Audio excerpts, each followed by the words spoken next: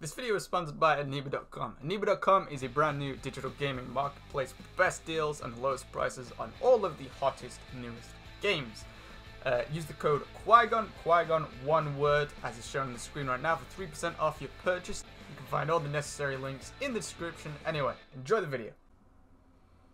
Hello there, how y'all doing? Thank you for joining the video. Because I do so many streams, I always nearly say thank you for doing the stream. Remember to leave a like if you're enjoying it. Still leave a like though, it's not a stream.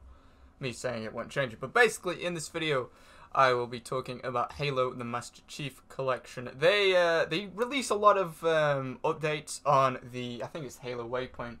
So I've just got it on my phone now. I'm just going to be reading. So yeah, HaloWaypoint.com. I'll be referencing an article that will be in the description of this video. So you can be like, so no one accuse me of being a lying bitch, of course. And so that you can actually see it yourself. But they release I think monthly updates on the development of Halo MCC on PC as a whole, Halo Reach coming to the MCC on Xbox, and Halo Reach coming to the MCC on PC. And in terms of beta flights and alpha flights and locked alphas and locked betas and stuff, they release a lot of stuff, news about it. And I'll be sort of reacting to it. I was reading through it. I check it basically every day because I'm fucking so excited for this game. So excited, especially now that the word's kind of out that Ninja's going to be streaming a lot of Halo when it comes out because he's affiliated with Mixer now, and Mixer is a Microsoft thing. So they're going to use him as like the face of all the social conventions for Halo. Not a fan of Fortnite streamers usually, but that means that there's going to be a lot of hype around Halo MCC when it comes out on PC. But yeah, I'm going to be reading a snippet. It's not all of the article, but I'm going to be reading a snippet. This is in no way talking shit about the developers. This is just my opinion on something related to the later development and the later release of Halo MCC. Alright, we'll get into it. So, this is in the part of the article. Yeah, part of the article that's called Halo Insider MCC flighting update. What it means by flighting is test runs, basically, you know, like a beta, basically.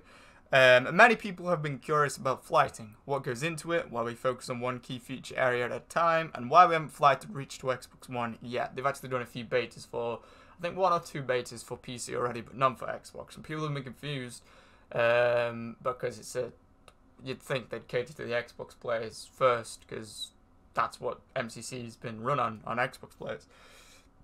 And why we haven't flighted Reach to Xbox One yet. The below section will go into detail around the reasoning behind our choices and why we have taken the path of flighting on PC first.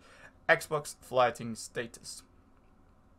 As has been stated previously, making any game is hard, let alone when you're dealing with 11 game engines and 7 complete games under the roof of one title sharing the same hardware resources.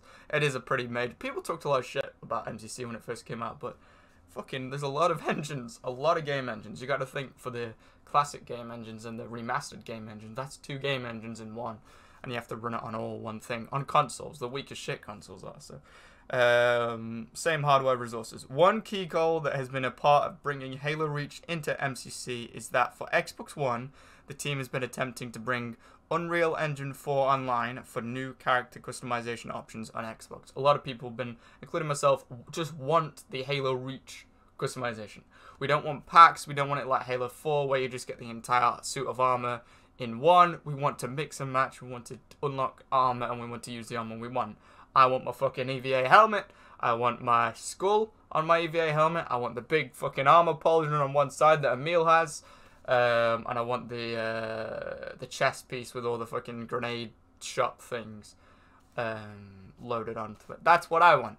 And they've heard that loud and clear. But it's not as simple as just copy and pasting it into the game. Once upon a time I thought it was. It's just a menu. It's just an armor customization system. But I think from reading this, I'm no expert, but from reading this, it goes a lot deeper and it's a lot more intrinsically linked to the mechanics of the game and the engines. But yeah, attempted to bring Unreal Engine 4 online for new character customization options on Xbox. You can read more about the progression system in the May and June development updates. This, however, has proved to be quite challenging, as MCC, that counts for Master Chief Collection, for any PC noobs, was already close to memory limits running on the original Xbox One consoles. Already. When it first came out, it was already pushing memory limits. Memory most likely means, in this sense, RAM, which the Xbox One has nothing of it. Has 8 gigabytes of RAM. That's fucking nothing. Just for a point of comparison, the PC that I game on and I'm recording on right now has 32 gigabytes of RAM. 4 times the normal Xbox One. But yeah, memory limits on the original Xbox One consoles could mean, yeah, GPU memory as well. I've got a tab up right now, actually. I'll cut to that. The Xbox One is powered by an AMD Jaguar Accelerated Processing Unit API, so it's not even a real GPU, it's an integrated GPU, which is just like a mini little chip attached to the central processing unit, with 2 quad-core modules totaling blah blah blah blah blah, 8 gigabytes of DDR3 RAM, not even DDR4. I've got DDR4 RAM in my PC. Most PC gamers do have that. Basically, just not a lot of power is what it's saying. It's saying not a lot of power. And the Halo MCC, originally, when it first came out, before any of this Halo Reach talk and stuff was uttered, it was already running close to memory limits on the Xbox One consoles. And that was sometimes apparent. I don't remember any low frame rates or something, even when the game first came out. I remember a couple, actually, but I think that was, they found that was more to do with server problems and stuff. There was never any, like, campaign memory problems. But I do remember on the original Xbox One, they had to downscale a bunch of the resolutions. Like, Halo 2 Anniversary ran at, like, 1300p, so it was just above 720p. It wasn't even 900p or 1080p. Just to get 60 FPS, and it looked really A-list and like squiggly lines everywhere when you looked into the distance. It was only when it came out on Xbox One X that it really looked good anyway, but when it came out on Xbox One X and they brought out the enhancement patch for it, that's when it really fucking shone, and that's when it looked really, really good. But even the Xbox One X doesn't have that much memory. It has 12 gigabytes of RAM. It's only 4 gigabytes more than the normal Xbox One. And again, point of comparison, 12 gigabytes of RAM and the most powerful console in the world, Xbox One X, versus 32 gigabytes of RAM on a PC like mine. This isn't me bragging, I'm just saying point of comparison sort of thing.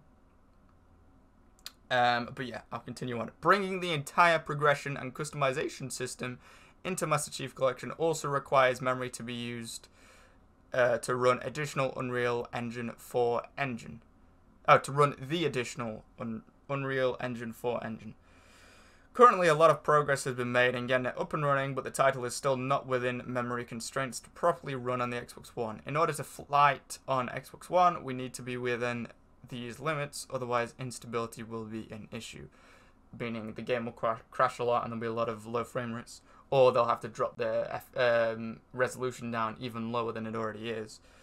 Until the team has an adequate solve for this unique issue, flighting on the Xbox One will continue to be delayed. That being said, the team is pushing hard on a solution as they want to flight the Xbox One build as soon as possible. Until then, though, flighting will continue to remain solely on the PC build. Now, I'm making this video for a couple of reasons. One, there's going to be a lot of fucking Xbox kids, a lot of Xbox fans bitching about this. I was one of them. It's like, why did PC deserve it? We're the one that kept it alive for so long, and which is true on one side, but exclusives are not good for the gaming industry. They're not, I mean, keep it off the PS4, people. That's just funny.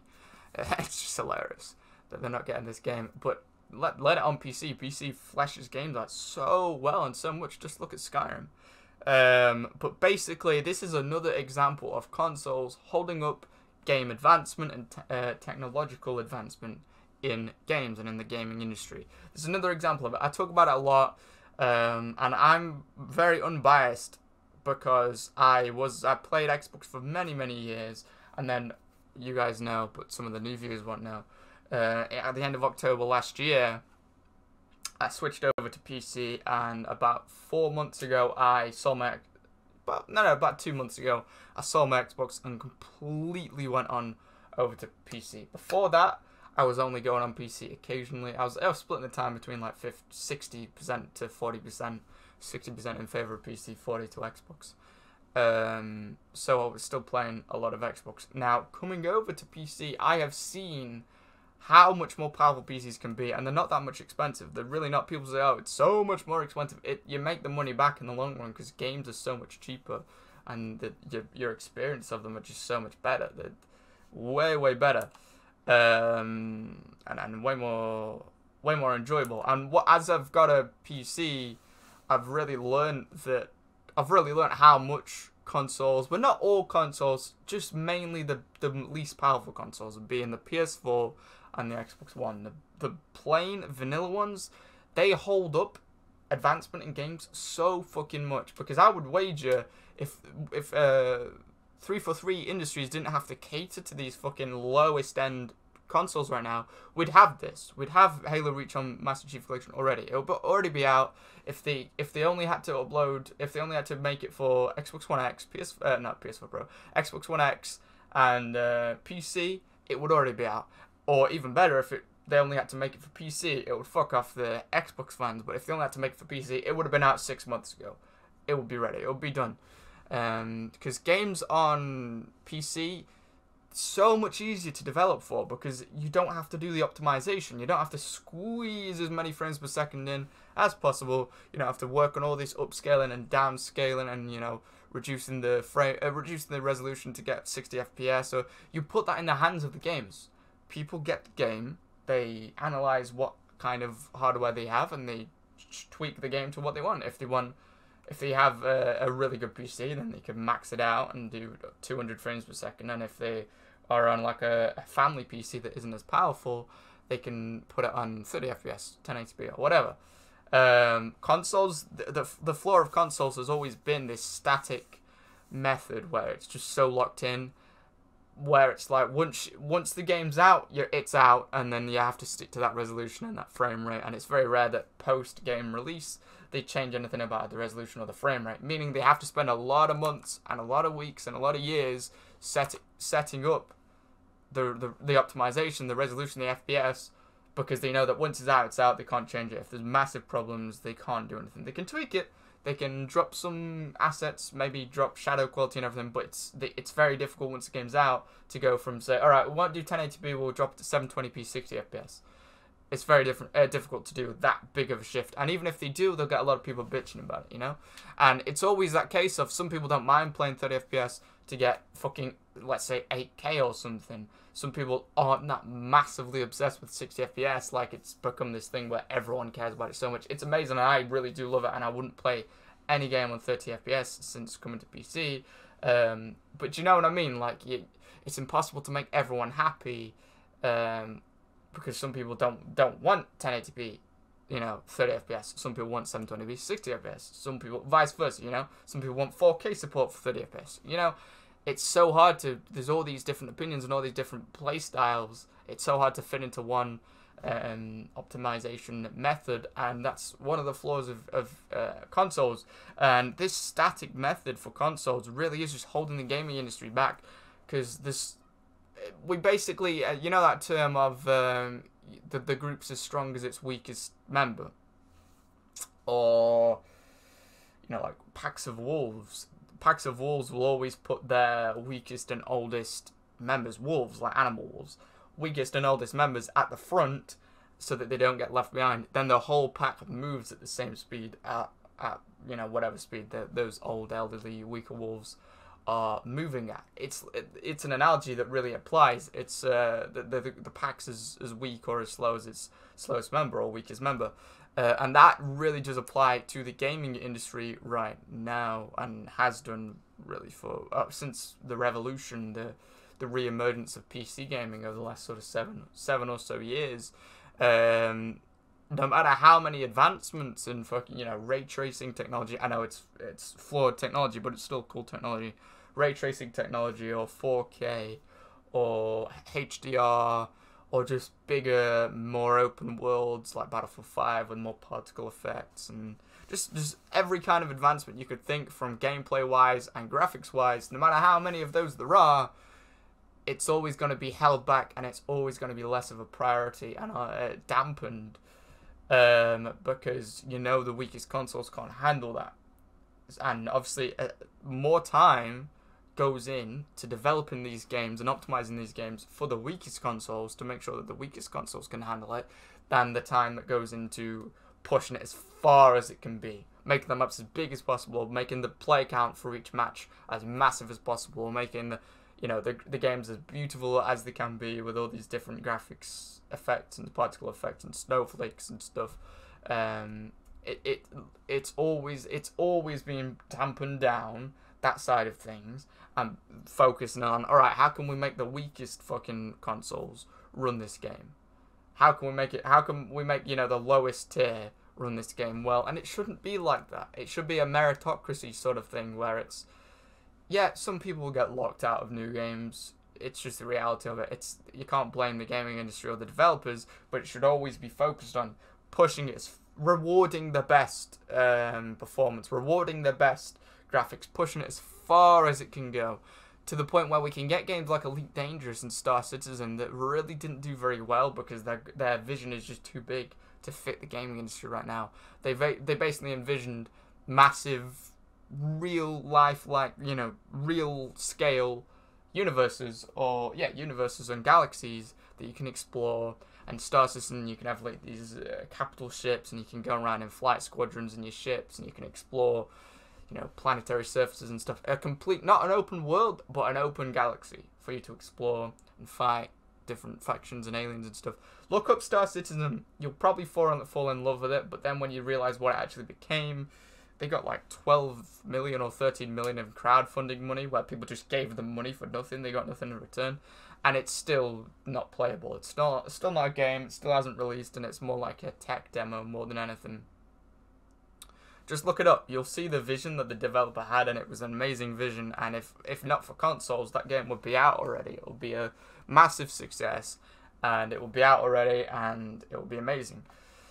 But it's not, because the gaming industry focuses too much on the weakest level tier. It's held back by the weakest things and like the lowest tiers and the lowest consoles. And a curveball that's thrown into the mix is this Google Stadia thing, and what is that other one?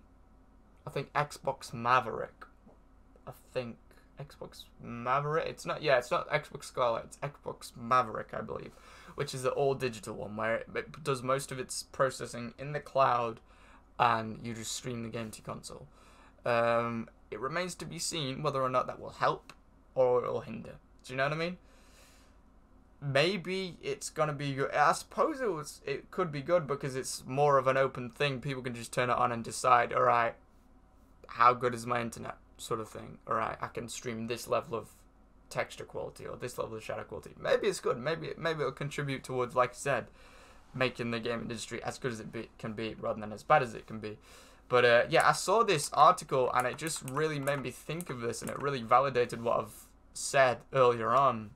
I've been saying it for ages, what I've been saying for a long time, and I'm sure other people have said this too. It just validated it and improved it.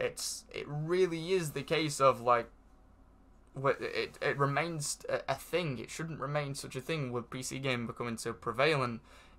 Well, being held back by consoles. And even the people on normal Xboxes, you have to agree with me. Yes, the lowest Xboxes and the lowest PlayStations, yes, it would be annoying to be cut out of the newest games and not be able to run the newest games, but it's just reality. We can't just stay in the same fucking, stay in the rut where the games don't advance much. We have some nicer looking snow and more realistic shiny looking water with each game and stuff. It's not supposed to be like that. The gaming industry is capable of these massive leaps, and we could have these amazing games much earlier if companies didn't have to cater to these lower tier consoles. And I used to really love the idea that Xbox went along where everything's cross-compatible now, where you can have Xbox One, you can have Xbox One S, you could have Xbox One X, you could have Xbox Maverick, you can have Xbox Scarlet, and they're all going to be able to play with each other and stuff. And I used to love it. The idea of an all-encompassed audience, I used to love it, but the problem is these more powerful consoles, it doesn't just apply to PC gaming, but these more powerful Xboxes and stuff, they're inevitably going to be held back by the oldest Xbox One. and by the oldest PS4. I don't think PS4 is doing that open platform thing. It's a bittersweet thing. It's a cool idea to have it. Okay, everyone can play. No one's locked out. Massive audiences. So, you know, everyone's playing with each other. So game populations are going to be bigger than ever. Cool idea, but the way that it's being implemented probably isn't a good idea. I think they need to go full pelt towards, like, they need to fully focus on that all digital aspect of things.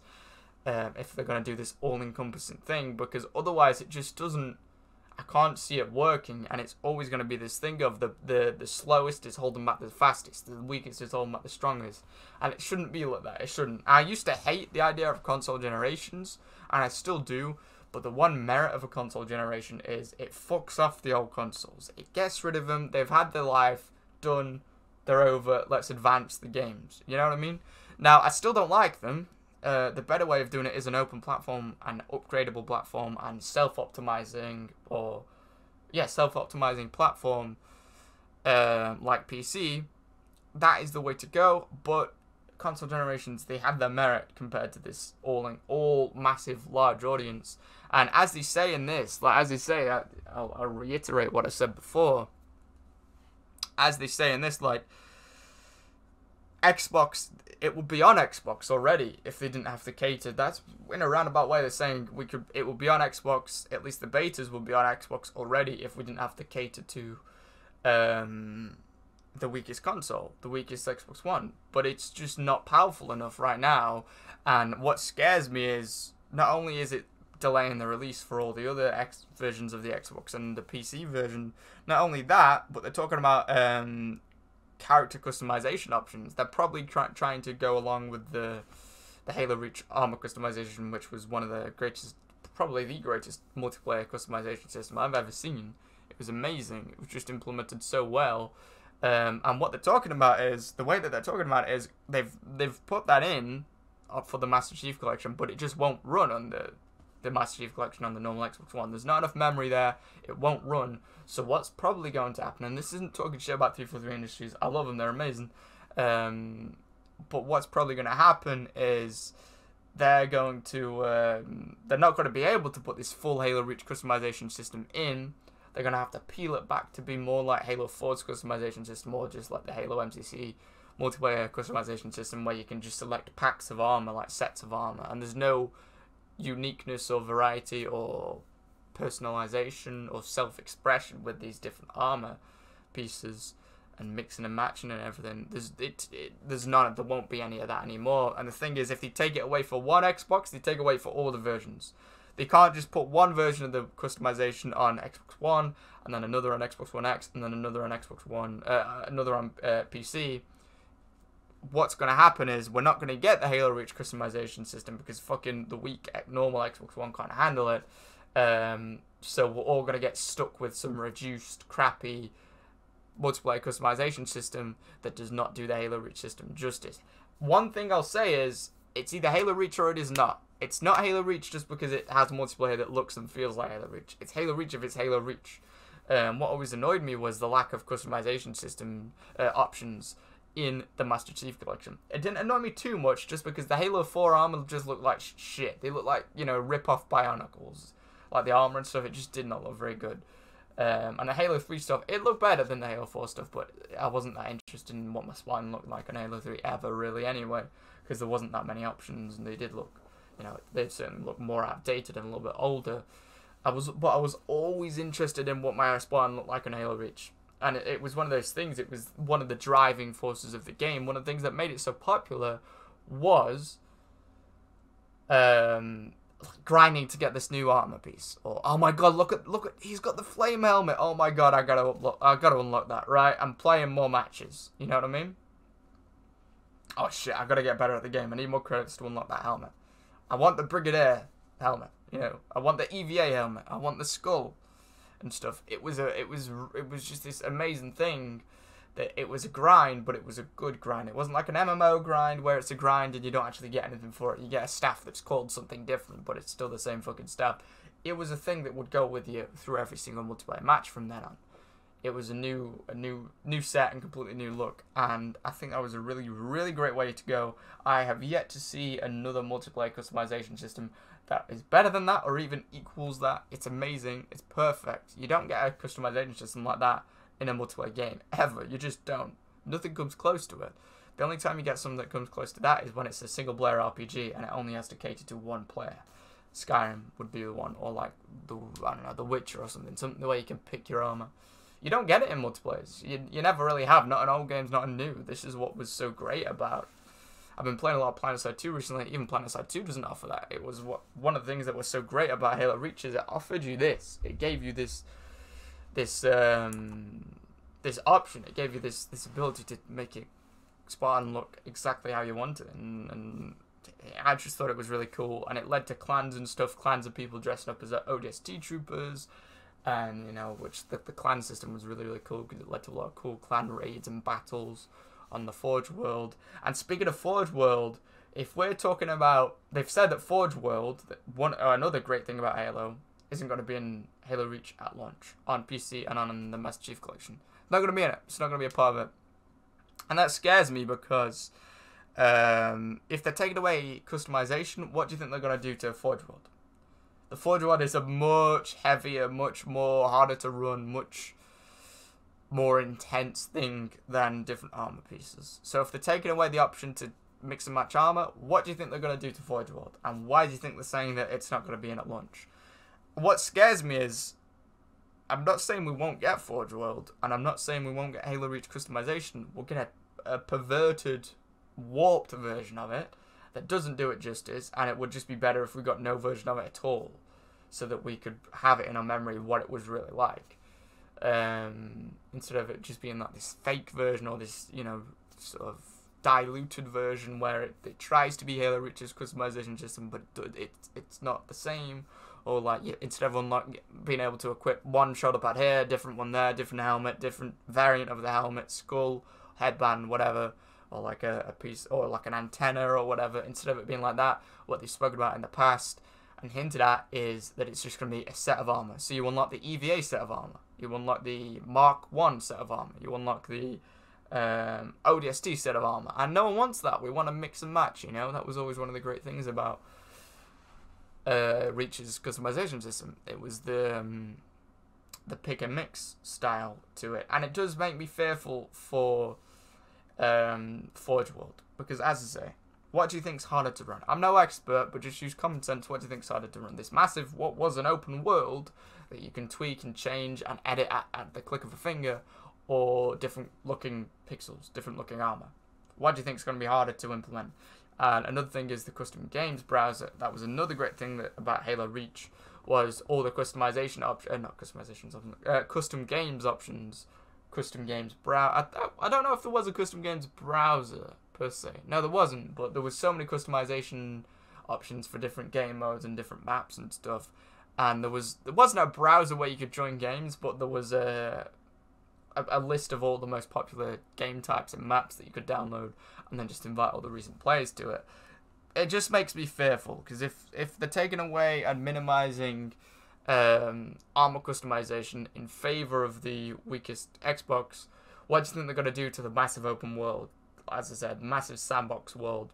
What do you think they're going to do to the idea of a custom games browser being implemented to the game, or to this massive list of popular game types and game modes and maps and stuff? It just makes me fearful, and I think more people need to talk about this so it's less of a thing. Great thing about YouTube, when you're not getting censored, that is, the great thing about YouTube is everyone can have the say and people's voices can really be heard. One of the main places that 343 Industries and just game developers in general look in for player feedback and fan feedback is YouTube. It is. It's the internet. It's YouTube. So yeah, let me know what you think in the comments. I'm not hating them at all. Like, I love 343 Industries. A lot of people hate them because they're not Bungie, but look at what Bungie's done. You know what I mean? Like, Bungie's made a bigger mess of Bungie's work than 343 Industries ever did. I think that they've done a decent job. They've done a very good job. I've always loved the Master Chief Collection. I just want to see it. I want to see a good a good version of Halo Reach. I want to see Halo Reach and more, not Halo Reach and less, if that makes any sense. I want to see Halo Reach, but with better graphics and bigger explosions and, you know, better performance and nice looking battles and stuff, and maybe a mode that supports a bigger play count, and obviously a less bitchy version of armor lock as well.